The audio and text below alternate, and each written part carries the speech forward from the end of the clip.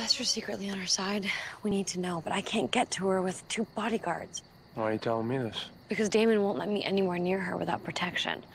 And you care about killing Klaus more than you care about anything, so... What, am I wrong?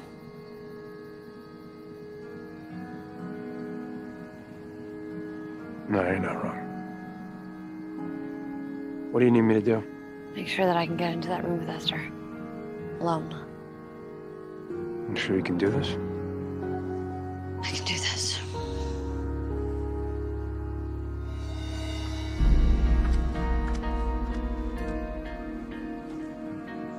When we were together, you used to let me make my own decisions. You trusted me. After all this, at least that hasn't changed.